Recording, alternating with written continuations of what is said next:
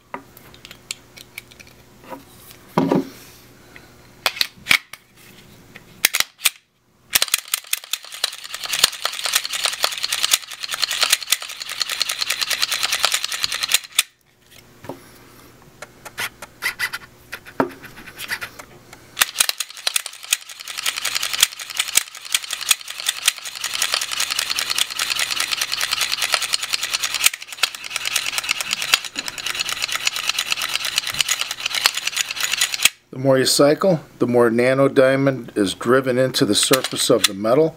The smoother it'll get, the quieter it will be, and it'll have better wear protection and shootability. Don't forget to treat the bullet feed ramp as you go shooting, and put a couple drops down the barrel.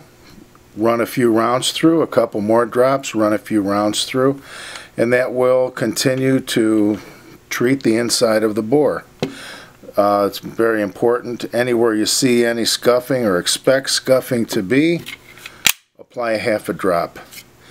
There may be, this looks like a brand new gun. I picked it up second hand. There's not a mark on it. A few rounds went down the barrel. Other than that, it's a beautiful piece, and it'll make a nice display model at the gun shows. But this is how you prepare a no lube weapon by driving the nanomaterial from Quicken CLP Tactical Diamond Coating or Diamond Lube out of the oil. Friction drives it into the metal where it stays and protects and is your oil and grease replacement. But that is getting super smooth. A few hundred rounds at the range and it'll get even smoother.